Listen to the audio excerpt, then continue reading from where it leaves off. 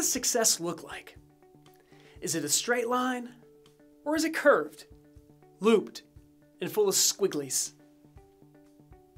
Anyone with life experience, yep, that's you, knows that there is no straight line toward success, meaning we all fail at times during the pursuit of a goal. The world's most successful people, though, are those that recognize and accept that failure is part of the success equation. And it is these failures which can teach and inspire us the most.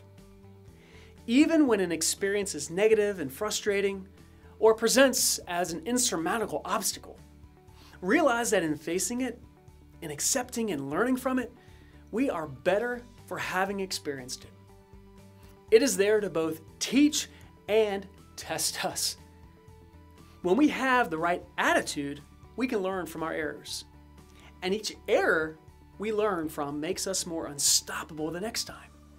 So take risk, try, learn, try again, fail forward.